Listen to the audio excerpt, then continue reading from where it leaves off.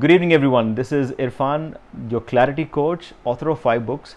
Today, I want to talk to you about this small incident that changed a lot for me. I was struggling with the English language. I could not speak proper English, and my job actually depended on me to be able to communicate with the people, and I was about to get fired, literally. And I didn't knew what to do. Now, during that period itself, I went on a tour with some of the guests, right?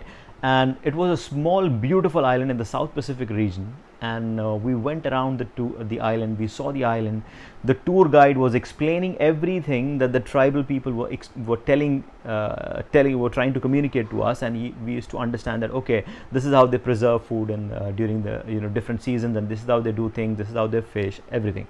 Now, once the tour was almost coming to an end, we were taken in a tent. It was a massive tent. We sat all around in circle, and the leader of the tribe came in, and I know he was a leader because he was differently clad. It was a huge long hat, and some different kind of feathers wrapped around his waist. So I knew he was a leader, right? And when he came in the middle of that tent, he started talking to us, addressing all of us. He spoke perfect English. And I was completely shocked. I had no idea how this man could speak that clear English and such a profound English, right? And I'm struggling. I'm living with these international people, and I'm struggling with English. And this guy living in the tribal village, he can speak English, whereas the other people in the same community can't, right? So I was surprised what he said from his story. He said, I went to London to finish my studies and came back again to be here to learn the language of all of you guys, so that I can communicate with you guys, so that I can protect my tribe, so that I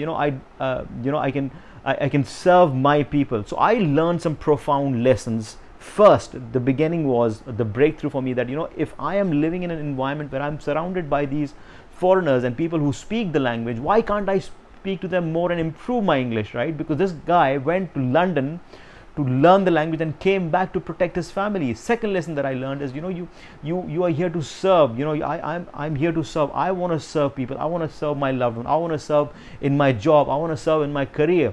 I don't want to be selfish. I want to be working with people, right?